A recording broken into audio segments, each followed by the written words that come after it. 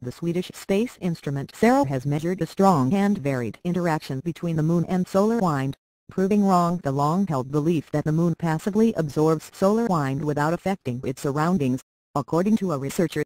This knowledge is of great importance to the lunar space environment, which is affected both on the lunar day side and night side surfaces, said Charles Liu, the researcher at the Swedish Institute of Space Physics and Umeå University, who analyzed SARO observations as part of his PhD thesis. The reflected solar wind ions move in spiraling tracks that can take them from the lunar day side, where the solar wind strikes first, to the night side of the Moon. In local areas with strong magnetism, the solar wind flow is restricted on the surface at the same time as adjacent areas receive an increased flow. In the long term, this has effects on the surface of the Moon and can, for instance, have an effect on the water levels in the lunar crust.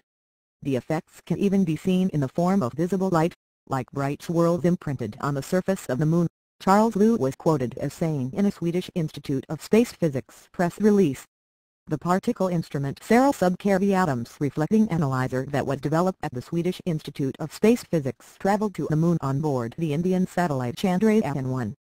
SARO studied the solar wind interaction with the Moon in 2009, and the observations made by the instrument have since been analyzed by researchers, including Charles Liu,